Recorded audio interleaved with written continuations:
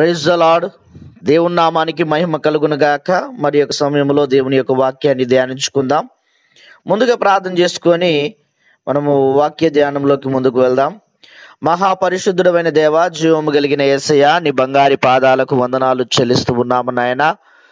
మరి యొక్క సాయంకాల సమయంలో ప్రభా, మరి ఈ రీతిగా మరొకసారి నీ వాక్యాన్ని ధ్యానించడానికి మాకు ఇచ్చినటువంటి మహాకృపను బట్టి నీకు వందనాలు చెల్లిస్తూ ఉన్నాం.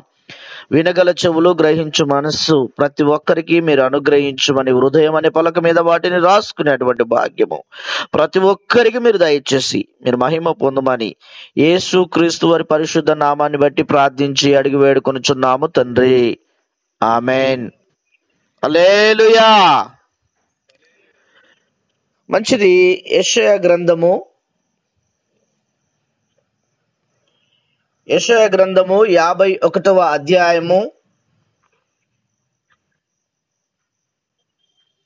12వ వచనము చూసినట్లయితే, నేనే మిమ్మును ఓదార్చువాడను, చనిపోవు నరునికి తృణమాత్రుడగు నరునికి ఎందుకు భయపడుదువు? బాధ పెట్టువాడు నాశనము చేయుటకు సిద్ధపడినప్పుడు వాని క్రోధమును బట్టి నిత్యము భయపడచ్చు.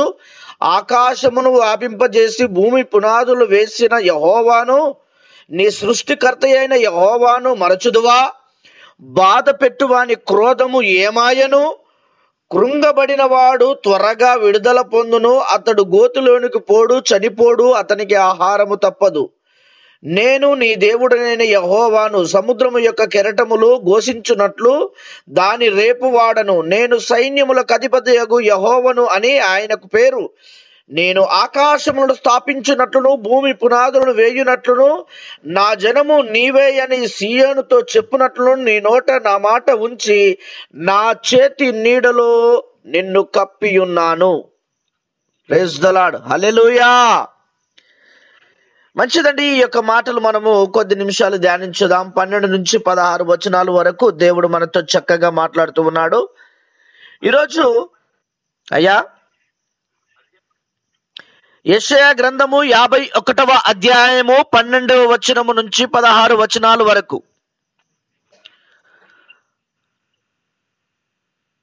Praise the lord. హల్లెలూయా. అయితే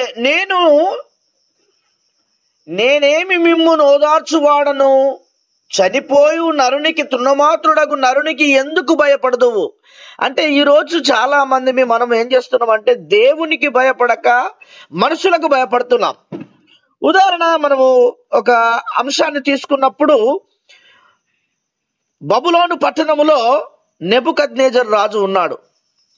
అతను ఒక నిలువుటెత్తు బంగారు పోత విగ్రహాన్ని చేయించి అక్కడ ఉన్నటువంటి ప్రజలందరినీ కూడా దానికి మొక్కమని, పూజించమని ఒక తాకీదు, అనగా ఆ రోజుల్లో తాకీదు అనగా ఆర్డర్ కాపీస్ ఇష్యూ చేశాడు. అయితే చాలా మంది ప్రజలు ఏం చేస్తున్నారంటే వస్తున్నారు, నానా విధములైనటువంటి సంగీత వాద్యములలో వాయిస్తున్నప్పుడు ఆ యొక్క ప్రతిమకు మొక్కి వెళ్ళిపోతూ ఉన్నారు. కానీ శద్రకు, మేషకు, అబేద్నెగో అనే 3 వ్యక్తులు మాత్రము మా ప్రాణం పోయినా పర్వాలేదు కానీ మేము మాత్రము ఆ విగ్రహానికి మొక్కమని భీష్మించు కూర్చున్నారు.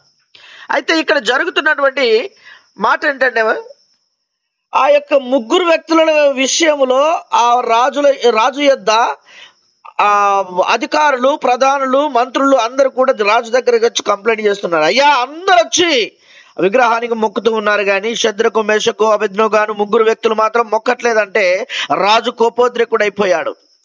అప్పుడు వారిని పిలిపించి అడిగాడు, ఎందుకయ్యా మీరు మొక్కట్లేదంటే, ఇది జీవము కలిగింది కాదు, మా దేవుడు జీవము కలిగిన వాడు. నీవు మమ్మల్ని మరణానికి అప్పగించినా మమ్మల్ని బ్రతికించగల సమర్థుడు. ఒకవేళ మమ్మల్ని బ్రతికించకపోయినా పర్వాలేదు, మేము మాత్రం ఈ యొక్క విగ్రహానికి మొక్కము, దీనికి ప్రాణం లేదు గనక. ప్రియమైన సహోదరి, సహోదరుడా, ఈరోజు దేవుడు మనతో మాట్లాడుతున్నటువంటి మాట, మనం మనుషుల ఎదుట భయపడే వారిగా ఉంటాం. ఎక్కడికైనా వెళ్తే నిజమైన క్రైస్తవుడి అయితే నేను క్రైస్తవుని చెప్పుకోవడానికి ఎక్కడ భయపడవు. కానీ చాలా మంది ఏం చేస్తున్నారంటే క్రైస్తవుడని చెప్పుకోవడానికి భయపడుతున్నాడు. అందుకే ఇక్కడ మాట్లాడుతున్నటువంటి మాట ఏంటంటే, నేనే మిమ్మల్ని ఓదార్చువాడను, కానీ నువ్వు నాకు భయపడకుండా నీలాగా చనిపోతున్నటువంటి ఒక మనుషునికి భయపడుతున్నావు. మరణం అంటే తెలియని దేవునికి భయపడడం మానేసి మరణం అంటే ఏంటిదో తెలిసినటువంటి మనుషునికి నువ్వు భయపడిపోతున్నావు. కాబట్టి ప్రియమైన సహోదరి సహోదరుడా, ఈరోజు మనం మనుషులకు భయపడుతున్నామా, దేవునికి భయపడుతున్నామా? శద్రకు మేషకు అబేద్నెగోలైతే ఆ యొక్క మనుషునికి భయపడతలేరు కానీ వాళ్ళు దేవాది దేవునికి భయపడుతున్నారు. రాజు అక్కడ వేసినటువంటి కట్టడ ఏంటంటే, ఎవరైతే ఆ విగ్రహానికి మొక్కపోతో వాళ్ళని తీసుకెళ్లి అగ్నిగుండంలో పడేయాలి. అది వాళ్ళ యొక్క రూల్ పాస్ చేశాడు. అయితే వాళ్ళు ఏమంటున్నారు, మమ్మల్ని చంపేసినా పర్వాలేదు, మా దేవుడు మమ్మల్ని రక్షింపకపోయినా పర్వాలేదు, మేము మాత్రం ఆ పని చేయము. అంటే మా దేవుడు మమ్మల్ని రక్షిస్తాడనే నమ్మకం మాకున్నది, కానీ రక్షింపకపోయినా పర్వాలేదు, దేవుని కోసం మేము హతసాక్షులుగా మార్చబడినా పర్వాలేదు అని వాళ్ళు బల్లగుద్ది రాజు ముంగట చెప్తూ ఉన్నారు. ప్రియమైన సహోదరి సహోదరుడా, మనం చాలా సార్లు దేవుని ఎదుట మనం భయపడము కానీ మనుషుల ఎదుట భయపడుతూ ఉంటున్నాము. అందుకే దేవునికి భయభక్తులు కలిగి ఉండువాడు కావాలా, భయపడని వాడు కాదు. నీ ఇష్టానుసారంగా ప్రవర్తిస్తే దేవుడు నిన్ను అంగీకరించడు. ఎలా అంటే నువ్వు దేవునికి భయపడేవాడు కావాలి, దేవుని యొద్ద భక్తి కలిగి ఉండాలి, అది దేవునికి ఇష్టమైనటువంటిది. కాబట్టి బాధ పెట్టువాడు నాశనము చేయుటకు సిద్ధపడినప్పుడు వాని క్రోధమును బట్టి నిత్యము భయపడుచు ఆకాశములను వ్యాపింపజేసి భూమి పునాదులు వేసిన యెహోవాను, నీ సృష్టికర్త అయిన యెహోవాను మరచుదువా? బాధ పెట్టువాని క్రోధము ఏమాయను? చూసావా, భూమిని ఆకాశములు సృజించినటువంటి దేవుణ్ణి మర్చిపోతున్నావు, ఆయనకు భయపడడం మర్చిపోతూ ఉన్నావు, ఆయన యందు భయభక్తులు కలిగి ఉండడం మర్చిపోతున్నావు. కానీ నీ వంటి ఒక మానవునికి భయపడడం ప్రారంభించావు, ఎందుకంటే వాడు నేను చంపేస్తాడని. కానీ ఈ లోకమును విడిచిన తర్వాత నీకు నిత్య జీవం ఉన్నదనే సత్యాన్ని నువ్వు మర్చిపోతున్నావు. ఆ నిత్య జీవం ఇచ్చేది కేవలము దేవుడేననే సత్యాన్ని నువ్వు గ్రహించలేకపోతున్నావు. కనుక నువ్వు మనుషులకు భయపడి నీ యొక్క పరిచారం చేస్తూ ఉన్నావు, నువ్వు మనుషులకు భయపడి నువ్వు కార్యాలు చేస్తూ ఉన్నావు. తండ్రి, నీవు నన్ను పుట్టించావు, నన్ను బ్రతికించావు, నన్ను సమస్తము నువ్వు చేశావు, కానీ నేను నీకు భయపడట్లేదు అని ఎప్పుడైనా మొరపెట్టినటువంటి సందర్భాలు ఉన్నాయా? లేవు. ఎందుకంటే దేవుడి యొక్క సన్నిధిలో మనం ప్రార్థించినప్పుడు దేవుడు క్షమించే దేవుడు గనక మనం ఏ తప్పులు చేసినా దేవుడు క్షమిస్తాడని మనం అనుకుంటున్నాం. కానీ నిజముగా నువ్వు పొరపాట్లు చేస్తే ఊరుకోవడానికి ఆయన మానవుడు కాదు. ప్రియమైన సహోదరి సహోదరుడా, అందుకే మనము హెబ్రీయులకు రాసినటువంటి పత్రిక 11వ అధ్యాయము 24వ వచనములో అల్పకాల పాప భోగముల కంటే క్రీస్తునందు శ్రమ పడుట మేలు అని అక్కడ రాయబడి ఉన్నది. ఈ లోకములో ఉన్నటువంటి పాప భోగములలో సంపాదించినటువంటి సంపాదనను బట్టి, ఆ యొక్క అందచందాలను బట్టి, అక్కడ ఉన్నటువంటి ధన ద్రవ్యములను బట్టి నువ్వు ఎంతగానో గొప్పవాడిగా క్రియేట్ చేసుకుంటున్నావు, ఎంతగానో గొప్పవాడిగా నువ్వు మలుచుకుంటున్నావు. కానీ క్రీస్తునందు శ్రమ పడువాడు వాడు గొప్ప మేలు పొందుకుంటాడు. కాబట్టి శద్రకు మేషకు అబేద్నెగోలు అగ్నిలో కాలడానికైనా, అగ్నిలో చావడానికైనా, అగ్నిలో త్రోసివేయబడినా వాళ్ళు భయపడట్లేదు. ఎందుకంటే మా దేవుడు జీవము కలిగిన దేవుడు. హల్లెలూయా! జీవము కలిగిన దేవునికి మాత్రమే మేము భయపడతాము. నువ్వు ఇలాంటి వాళ్ళు 100 మంది వచ్చినా 1000 మంది వచ్చినా మేము భయపడే సమస్య లేదు. ఈ ప్రాణము ఆయన పెట్టిన దీపము గనక ఆయన వెలిగించబడతాము, ఆర్పివేస్తే ఆయన దగ్గరికి చేర్చబడతాము. కానీ నీవు చెప్పినటువంటి కట్టడలకు తల వంచే సమస్య లేదని వాళ్ళు నిలబడి ధైర్యంగా చెప్తూ ఉన్నారు. ప్రియమైన సహోదరి సహోదరుడా, మరణమా నీ ముల్లక్కడా అని అగ్నిగుండములో వారు మరణాన్ని కూడా శాసించగలిగినటువంటి ధైర్య సాహసం చేశారు.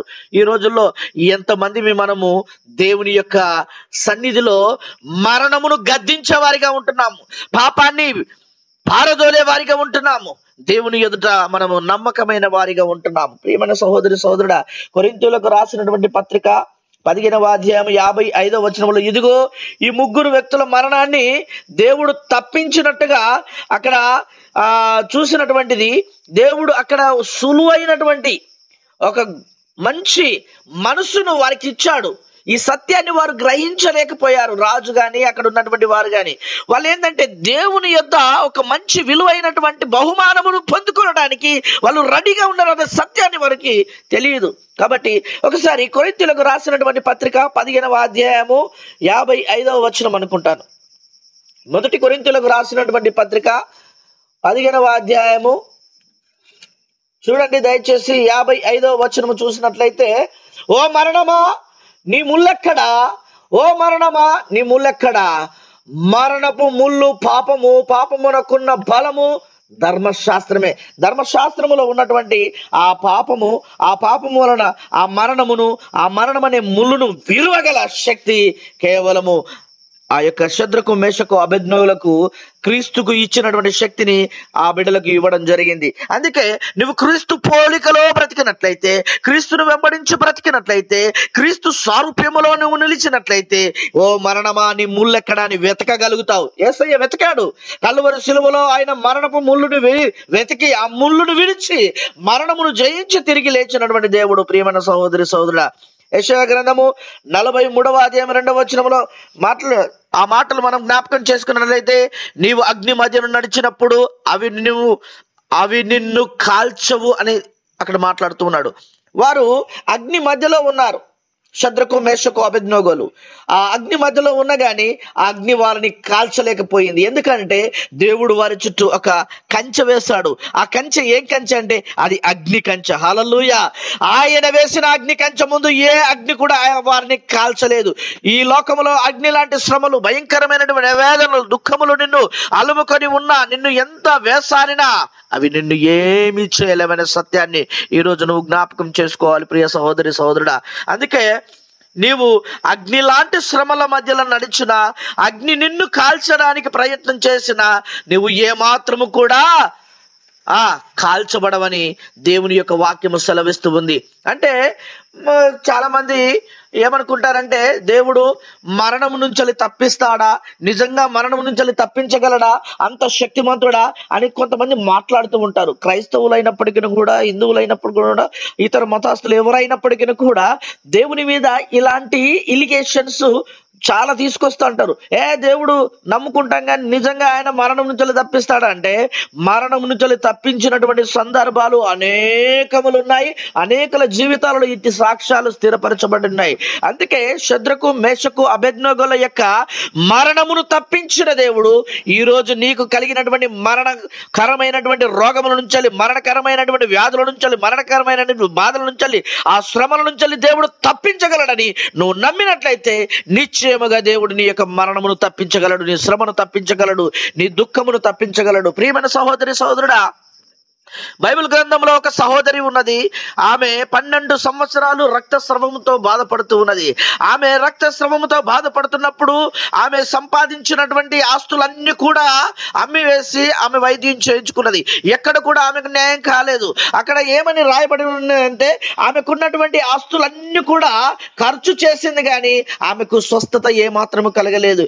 కానీ యేసయ్య యొక్క వస్త్రపు చెంగును ముట్టుదును అనుకొని వెనుక తట్టుగా వెళ్ళి ఆయన వస్త్రపు చెంగును ఎప్పుడైతే ముట్టుకున్నదో వెంటనే ఆమె రక్తధారలు ఆగిపోయినాయి. ఈ మాట నేను ఎందుకు గుర్తు చేస్తున్నానంటే, మనము యేసయ్య వైపు చూడలేకపోతున్నాం. చాలా సార్లు మనకు కష్టాలు వచ్చినప్పుడు, కన్నీళ్ళు వచ్చినప్పుడు, వేదనలు వచ్చినప్పుడు, ఇరుకులు వచ్చినప్పుడు, నా యేసయ్య గొప్పవాడు, ఆయన శక్తిమంతుడు, బలము గలవాడు, ఆయన సమస్త కార్యములు చేయగలవాడు, ఆయన మరణమును తప్పించగలడు, రోగములను పాపగలడు, ఆయన వ్యాధులను తొలగించగలడు, ఆయన వైద్యులకు వైద్యుడు, పరమ వైద్యుడు అనే నిరీక్షణ చాలా సార్లు మనలో ఉండదు. మనం ఏం చేస్తూ ఉంటామంటే, డాక్టర్లను వెతుకుతూ ఉంటాం, లాయర్లను వెతుకుతూ ఉంటాము, ఆ పంచాయతీ పెద్దలను వెతుకుతూ ఉంటాము, రకరకాలుగా ప్రయత్నాలు చేస్తూ ఉంటాం. కానీ మోకరించి ప్రార్థన చేయడానికి మనం వెనకడుగు వేస్తూ ఉంటాం. అసలు ఆ ఆలోచన కూడా మన మైండ్లోకి రాదు. ఎందుకంటే మన దేవుడు గొప్పవాడనే సత్యము మన హృదయంలో నాటబడలేదు. అప్పుడు గొప్పతనం ఎప్పుడు గుర్తొస్తుంది అంటే, మనకు కష్టాలు వచ్చినప్పుడు, కన్నీళ్ళు వచ్చినప్పుడు ఏదో 5 నిమిషాలు ప్రార్థన చేసి, ప్రభు ఇక నా పని అయిపోయిందయ్యా, నీ ప్రార్థన చేసినా ఇక నీ పనే, నువ్వు మాత్రమే బాగు చేయాలని కొన్నిసార్లు ఇలా చేసేవారు కూడా ఉంటారు. ఎందుకంటే దేవునికే భారం ఉన్నది నీ మీద, కానీ నీకు దేవుని మీద ఎలాంటి భారము కనిపించట్లేదు. అందుకే దేవుడు ఏమంటున్నాడంటే, నీ కష్టాలు, కన్నీళ్లు, వేదన, దుఃఖములు, ఇరుకులు, ఇబ్బందులు వచ్చినప్పుడే కాదు ప్రార్థన, నువ్వు ప్రతి సమయంలోనూ మెలకువగా ఉండి ప్రార్థన చేయాలి. అందుకే ఆ యొక్క దేవాది దేవుడు ఆ యొక్క శ్రమల నుంచి విడిపించడానికి అక్కడ మాట్లాడుతూ ఉన్నాడు. నిన్ను బాధ పెట్టువాడు నాశనము చేయ సిద్ధపడినప్పుడు వాని క్రోధమును బట్టి నిత్యము భయపడుచు ఉన్నావు. వాని క్రోధమును బట్టి, మనుషుల కోపాన్ని బట్టి నువ్వు వానికి భయపడుతున్నావు, వాని యొక్క ఉగ్రతను బట్టి నువ్వు భయపడుతున్నావు, కానీ దేవుని భయం నీలో లేదు. అందుకే ఆకాశములను వ్యాపింపజేసి భూమి పునాదులను వేసిన యెహోవాను, నీ సృష్టికర్త అయిన యెహోవాను మరచుదువా? ఒక మానవుని మీద నువ్వు దేవుణ్ణి మరిచిపోయి ఉండగలుగుతావా?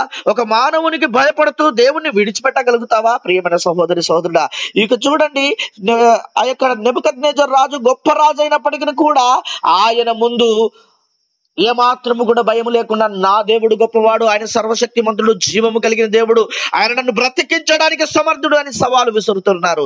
అలాంటి సవాలు కలిగినటువంటి జీవితం నీలో ఉంటే నువ్వు ఎక్కడికి వెళ్ళడం, నీకు తోడుగా ఉండడానికి దేవుడు నిశ్చయము నీ పక్కనే ఉంటాడు, నీ పక్షమున ఉంటాడు. ప్రియమైన సహోదరుడు, ఇంకా చూసినట్లయితే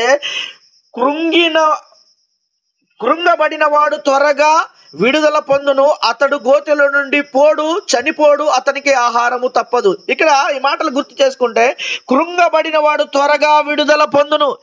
ఎప్పుడైతే నువ్వు కృంగిపోతావో, మనుషుల చేత బాధించబడతావో, తృణీకరించబడతావో, వెలివేయబడతావో, బాధింపబడతావో, గాయపరచబడతావో, ఏ విధంగానైనా నువ్వు కష్టాలు పడుతున్నావేమో, కానీ నీకు విడుదల ఖచ్చితంగా దేవుడు ఇస్తాడు. ఎందుకంటే నువ్వు నమ్మకముగా దేవుని యందు ఉన్న ఎడల నీకు సంపూర్ణముగా విడుదల దయచేయగలడు దేవుడు. ప్రియమైన సహోదరుడు, ఇంకా చూసినట్లయితే 15వ వచనం చూడండి. నేను నీ దేవుడనైన యెహోవాను, సముద్రము యొక్క కెరటములు ఘోషించినట్లు దాని రేపువాడను నేనే, సైన్యములకు అధిపతి యెహోవా అని ఆయనకు పేరు. ఆ దేవాది దేవునికి ఏం పేరున్నదట? సైన్యములకు అధిపతి అయినటువంటి యెహోవా అని పేరు పెట్టబడిన వాడు. ఆయన సముద్రమును రేపగలడు, సముద్రమును ఆర్పగలడు, సముద్రమును నిమ్మలము చేయగలడు, సముద్రమును 2 పాయలుగా చేయగలడు, ఆ సముద్రము మధ్యలో ఆరిన నేలను కూడా ఆయన చేయగలడు. ప్రియమైన సహోదరుడా, అందుకే ఆ అగ్ని గుండములో నుంచి సజీవమైన లెక్కలో ఆ శద్రకు, మేషకు, అబేద్నెగోలను బయటకు తీసుకుని వచ్చాడు. ఈ రోజు దేవుడు ఎందుకు మాట్లాడుతున్నాడంటే 16వ వచనములో, నేను ఆకాశములను స్థాపించినట్లును భూమి పునాదులు వేయునట్లును నా జనుడు నేనే అని సీయోనుతో చెప్పినట్లును నీ నోట నా మాట ఉంచి నా చేతి నీడలో నిన్ను కప్పి ఉన్నాను. దేవుని యొక్క మాట మన నోటిలో ఉంచి ఆయన చేతి నీడలో మనల్ని కప్పి ఉన్నాడు. ఈ సత్యాన్ని మనం ఎరిగినట్లయితే ప్రియమైన సహోదరుడా, మరణానికి అప్పగించబడిన వారు అనేకులను తప్పించాడు. ఇదిగో కష్టాలకు అప్పగించబడిన వారిని అనేకుల్ని తప్పించాడు. ప్రియమైన సహోదరుడా, ఇదిగో ఆయన చేతి నీడలో నిన్ను దాచడానికి ఇష్టపడుతూ ఉన్నాడు. ఆయన చేతిలో నిన్ను ముద్రించుకుంటున్నాడు. ఆయన చేతితో నిన్ను పట్టుకొని నిన్ను నడిపిస్తూ ఉంటున్నాడు. కాబట్టి ప్రియమైన సహోదరుడా, నీవు అగ్నిలో నడిచిన గాని అవి నిన్ను కాల్చవు, జలములో బడి నడిచినప్పుడు అవి నిన్ను ముంచవు. ఎందుకంటే ఆయన నీ పక్షమున ఉండి యుద్ధము చేస్తూ ఉన్నాడు. మనుషులకు భయపడక దేవుని యందు భయభక్తులు కలిగి, ప్రభువా నువ్వు నాకు సహాయం చేయమనంటే అగ్ని లాంటి శ్రమలు వచ్చినా ఆయన నిన్ను కాపాడగలడు. ప్రియమైన సహోదరుడా, మరి ఈ రోజు నువ్వు అలాంటి నిరీక్షణ కలిగి, అలాంటి భారము కలిగి ప్రభువునందు నువ్వు నిలిచి ఉన్నట్లయితే దేవాది దేవుడు నీకు సహాయం చేసి, నీకు మేలు చేసి, గొప్ప కార్యములు చేసి నిన్ను నిలబెట్టి ఆయన సాక్షిగా నిన్ను బోధిగాంతముల వరకు నిన్ను ప్రకటించడానికి నిన్ను బలపరుస్తూ ఉంటాడు. ప్రియమైన సహోదరుడా, అంతేకాదు పరిశుద్ధాత్మ చేత నిన్ను బలపరిచి, పరిశుద్ధాత్మలో సర్వసత్యములోకి నిన్ను నడిపిస్తూ, సర్వసత్యాన్ని నీకు బోధిస్తూ, నువ్వు ఎలా జీవించాలో, ఎలా నడుచుకోవాలో, ఎలా ప్రవర్తించాలో, ఎలా మాట్లాడాలో, ఎలా జీవించాలో ఆయన నీకు నేర్పిస్తూ ఉంటాడు. చాలాసార్లు మనము మనుషులకు భయపడుతుంటున్నాం కానీ దేవునికి భయపడట్లేదు. కానీ పరిశుద్ధాత్మ దేవుడు ఎప్పుడైతే నీలోకి వస్తాడో మనుషుల ఎదుట నువ్వు ధైర్యము కలిగి మాట్లాడడానికి ఆస్కారం ఉన్నది. ధైర్యము కలిగి మాట్లాడడమే కాదు కానీ వాళ్ళని ఎదిరించి ఇది సత్యము కాదు, ఇది అసత్యమని వారికి హెచ్చరిక చేసేటువంటి ధైర్యాన్ని కూడా దేవుడు నీకు ఇస్తా ఉంటాడు. ప్రియమైన సహోదరి సహోదరుడా, మనుషులకు భయపడి నువ్వు ఏమాత్రము కూడా దేవునికి విరోధముగా ఉండొద్దని ప్రభు పేరట మనవి చేస్తున్నాను. ఎందుకంటే మనుషులు నీ బాధలు వచ్చినప్పుడు, కన్నీళ్ళు వచ్చినప్పుడు, వేదన వచ్చినప్పుడు, ఇరుకులు వచ్చినప్పుడు అయ్యో పాపం అంటారు కానీ నీకేమాత్రము సహాయం చేయరు. కానీ దేవుడు నిన్ను విడువడు, ఎడబాయడు. నీకు సమస్తమును నీకు సమకూర్చి నీకు తోడుగా ఉండి నీ యొక్క కష్ట సుఖాల్లో నెమ్మదినిచ్చి నిన్ను ఆదరించి నిన్ను హక్కును చేర్చుకునేవాడు దేవాది దేవుడు. ఆ యేసయ్య సమస్త మహిమ కలిగినటువంటి ఆ యొక్క కన్ను దృష్టితో నిన్ను చూస్తూ ఉన్నాడు. ఇదిగో రక్తస్రవము కలిగినటువంటి స్త్రీని స్వస్థపరిచినటువంటి దేవుడు ఇదిగో నీ రోగముల నుండి కూడా నిన్ను స్వస్థపరచగలడు. ఇదిగో ఆమెకున్నటువంటి విశ్వాసము ఎంత గొప్పదో నువ్వు గమనించాలి. ఆ యొక్క యేసయ్య వస్త్రపు చెంగును ముట్టుకుంటే చాలు నేను స్వస్థత పొందుకుంటానన్నది. వెంటనే ఆ వస్త్రపు చెంగును ముట్టుకోగానే ఆమె రక్తధారలు ఆగిపోయినాయి. ఈ రోజు నువ్వు యేసయ్య వైపు చూసినట్లయితే నీ కష్టాలు కన్నీళ్ళన్నీ కూడా ఎక్కడ నుంచి వస్తున్నాయి అక్కడనే ఆగిపోయి ఇదిగో నీకు నెమ్మది సమాధానము ఆయన మహాకృప నీకు తోడుగా ఉంటుంది. ప్రియమైన సహోదరి సహోదరుడు, మనం ప్రార్థన చేసుకుందాం. దేవుడి మాటలకు మన హృదయంలో ఫలింపజేయును గాక. ఆమేన్. మహాపరిశుద్ధమైన దేవ, జీవము కలిగిన తండ్రి, సర్వోన్నతుడైన యేసయ్య, నీ బంగారి పాదాలకు వందనాలు చెల్లిస్తూ ఉన్నాం. అవును ప్రభువా, నీకు వందనాలు. యెషయా గ్రంథం 51వ అధ్యాయంలో ఇదిగో తండ్రి నువ్వు చక్కగా మాట్లాడుతున్నావు. 12 నుంచి 16 వచనాలు ప్రభా మేము ధ్యానించినప్పుడు ప్రభా ఇదిగో ఆ మాటల్లో ఉన్నటువంటి సత్యాన్ని మాకు బయలుపరిచావయ్యా. ఇదిగో మేము మనుషులకు భయపడుతున్నాం కానీ ప్రభా నీ యందు భయభక్తులు కలిగి ఉండలేకపోతున్నామయ్యా. ఇదిగో మేము భయభక్తులు కలిగి నీ యందు అయా నిరీక్షణతో నిన్ను స్తుతించే భాగ్యం మాకు దయచేయమని, ఇదిగో పరలోక స్వాస్థ్యము మాకు కావాలయ్యా, పరలోకపు ఆశీర్వాదాలు మాకు కావాలయ్యా. అయా తండ్రి మేము మనుషుల పోలికలో నడవకుండా అయా క్రీస్తు పోలికలో నడవడానికి అయా దైవికమైనటువంటి జీవితాన్ని జీవించడానికి నీ కృప మాకు తోడుగా ఉంచి మమ్మల్ని నడిపించి బలపరిచి అయా నీ యొక్క వాక్యము ద్వారా మమ్మల్ని స్థిరపరిచి నీ వాక్యపు జీవములో అయా మమ్మల్ని నిలవబెట్టి మీరు మహిమ పొందమని యేసు క్రీస్తు వారి పరిశుద్ధ నామాన్ని బట్టి ప్రార్థించి అడిగి వేడుకొనుచున్నాము తండ్రి. ఆమేన్. అందరికి వందనాలండి. ప్రైజ్ ది లార్డ్ అమ్మా, ప్రైజ్ ది లార్డ్. నా గురించి ప్రార్థన చేయండి అమ్మా అందరూ దయచేసి.